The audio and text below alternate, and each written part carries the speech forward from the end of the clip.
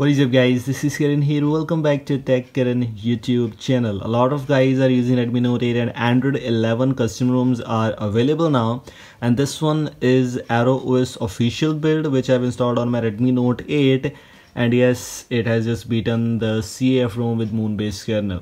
I installed that ROM, made a review at that you get the 10-hour plus battery, which is 10-hour plus screen on time, and in this build, in ROS latest Android version 11 official build, you'll get more than that, maybe more than 11 hours. This is great. I have a screen on time for that, and the ROM is quite good in the terms of performance.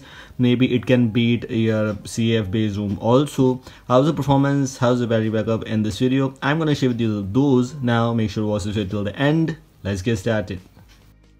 Guys, this is the ROS official Android version 11 for Redmi Note 8 users with the latest 5th of November 2020 security patch.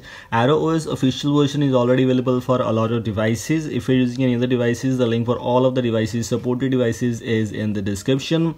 I also installed this ROS on my Redmi Note 9 Pro, which is Cortana, and that was working fine with a cool kind of performance and battery backup, and like that, same kind of thing with Redmi Note 8 also. Performance is up to the mark, very smooth ROM, almost everything seems to be working. Daily life things are working fine here, and didn't got any major bugs. As I previously told you, has all the main features. You can see Google Feed option is available here. Does not come with the Google apps pre-installed for some devices. For some devices it has, and for Redmi Note 8 and Redmi Note 9 Pro and some other devices too, it has both of the builds available. If you love to use the Google apps build, you can use that one. If you love to choose the vanilla build, which is without Google apps, you can choose that one also. Home settings, which does not come with the Pixel launcher even if you use the G apps build, but still comes with the quick step launcher, comes with a little bit of customizations. As you can see, show Google apps, show search bar, also come with the hidden and protected apps thing, notification gesture, double tap gesture, suggestions, and also come with some developer options. Also, if you have some knowledge, you can choose these kind of things. Some things are available in this ROS. This does not come with actually many customizations. Some little bit of customizations options are available. Even Redmi Note 8 and Redmi Note 9 Pro, which is Cortana, both of the devices official ROM has the Google Camera Go option available. Google Camera Go is pre-installed.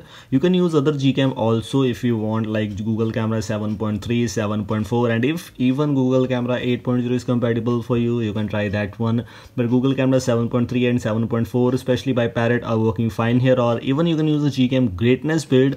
I have a video for that, make sure to check out that. And if you want to check out Gcam for your device, we have the Gcam downloader also. I have a video on that one too. I'll try to provide you the link in the description, also in the card section. You can go and check it out. Now let's take a look at some things which you get here. First of all, the main thing which I just try to show you is the battery backup.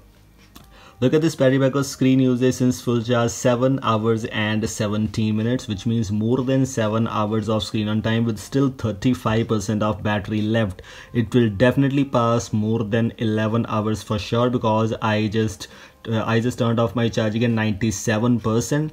So honestly, you can say 62% gone with more than 7 hours of screen on time. I'm not saying I'm a hardcore gamer. I didn't tried any gaming yet honestly, but without gaming, even if you get more than 11 hours of screen on time on a 4000 mAh battery, is honestly great. Also, this is Android version 11, so the latest Android version is here. So if you are looking for interesting things, the latest Android version with cool kind of battery backup, and also the performance is quite good. And yes, it's better than the CAF ROM in my opinions. I'm not sure about you, but in my opinions it's better than that.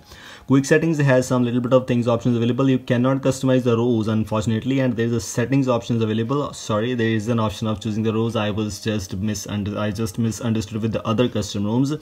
We have the columns, rows, and this is a something new interesting kind of menu which is not available in all the ROMs. Has some 2-3 things of customizations which are available here too, but has this tiles options available. If you want to switch on or switch off the tiles, brightness icon if you want to enable or disable, all these things are depends upon you. We also have the option of choosing these things to 3 to 8 approximately. You can choose these columns to 3 to 8 if you want to choose them. You can choose that one. It all depends upon you. Even you can choose the landscape, or you can choose the quick settings. These are the things you get here. This is on portrait, this is on landscape, but this is only for columns. Yes, there is no option of choosing the rows. We have this quick settings, main quick settings. This is your landscape, this is your portrait, but no option of customizing the rows, unfortunately, which was expected. But okay, that's not a big kind of thing. A lot of guys don't use these kind of things, like either me, I don't use them. But the thing is quite smooth ROM with cool kind of battery backup. Talking about some features, if you get here, no extra features, but a little bit of things available. If you go for the network and internet, we have the traffic indicators options available. If you want to enable them, you can simply enable.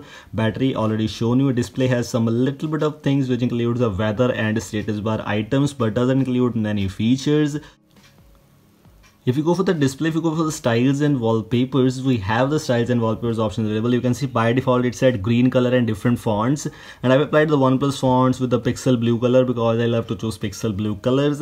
That's why I've applied that one. Custom has some little bit of things. OnePlus Slate fonts are available. If you want to try out some fonts, you can simply enable them. Other things seems to be same. Privacy, location, security does not include the face lock, does not include the app lock. This is kind of on a kind of little bit of disappointment for you, but for some it is not a big issue. Buttons also have a little bit of things, advanced, restart and power menu actions, but nothing else like that. Gestures at the swipe to screenshot, that's working fine here. And system navigation, where you can enable these kind of things, also has the option of hiding that gesture bar lens so that you will not see that spacer behind the keyboard. Just go here and you'll see no spacer behind the keyboard. I have not applied that module. Also, I just forgot one thing to show you, talking about the safety net status. Safety net status is passed. I'll be able to use the banking apps. I'm using banking apps and I didn't got any issues. I'm using the latest Magisk modded version for my Redmi Note 8. If you want to install Magisk 21.1, you need to do some little bit of things by installing Magisk 21 from here, but other things seems to be same. All these things I just want to share with you are here. I just want to let you know about this battery backup and performance, which is working fine. This is all from today's video. I hope you like it. If you like it, don't forget to like and share this video. If you're new here, don't forget to subscribe me. Thanks for watching. Goodbye.